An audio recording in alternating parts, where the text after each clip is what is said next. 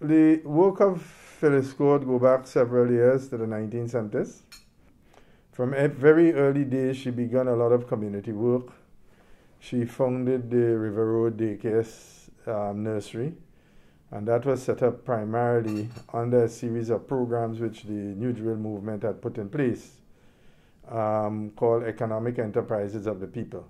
And then came the revolution, and coming out of that nascent movement of women, then the National Organization of Women in Grenada was formed, of which she was the president. It became the largest single women's organization in all of the history of Grenada. It was at the forefront of social and economic change. It was at the forefront of abolishing sexism in Grenada, protecting the rights of women on the workplace. That organization steered and brought into being the maternity leave law. The maternity leave law was not just a law in law books.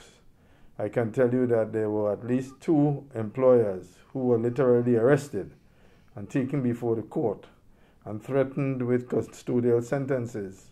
The other thing was a complaints desk set up to deal with sexual harassment at the workplace. Even up to today, we have not been able to fully codify and to put in place a comprehensive anti-sexual harassment law at the workplace. But a lot of work was done by the NW and Phyllis in that regard. Right? Also, Phyllis was very instrumental, together with the trade union movement, in securing equal pay for equal work. Because in those days, there were a large number of government-owned estates that the then Gary government had acquired from the remnants of the plantocracy.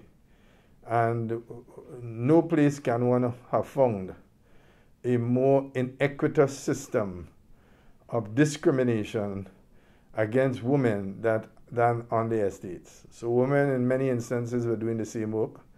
In several instances, they were doing more laborious work. They were carrying bananas and things on their head over very rough terrain and tracks to get it down to the boxing plants and so on.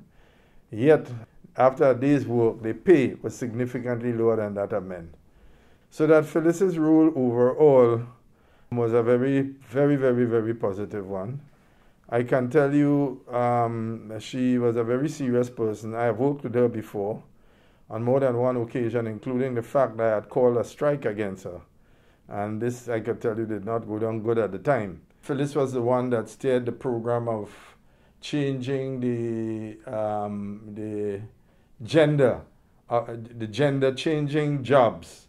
So, for example, we had for the first time a young woman operating a big D8 tractor, a massive tractor with a big blade, and it was Phyllis who introduced that program to show that women could work as good as men, so that women began to enter the field of construction. So as we reflect over her life, I know there's a tendency to reflect just on one aspect of her life, but she was a very multifaceted woman, very talented, highly read, very disciplined, very motivated.